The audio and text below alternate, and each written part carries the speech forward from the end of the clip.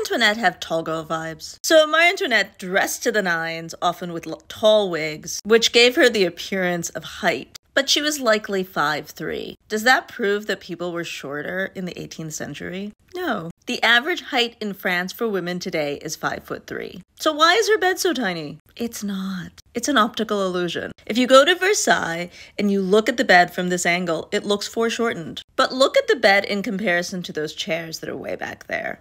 Now, other places where Marie Antoinette might have slept would be daybeds like this, where she might sleep this way, not this way. Either way, Marie Antoinette was about average height for her generation, which is about average height for today in France.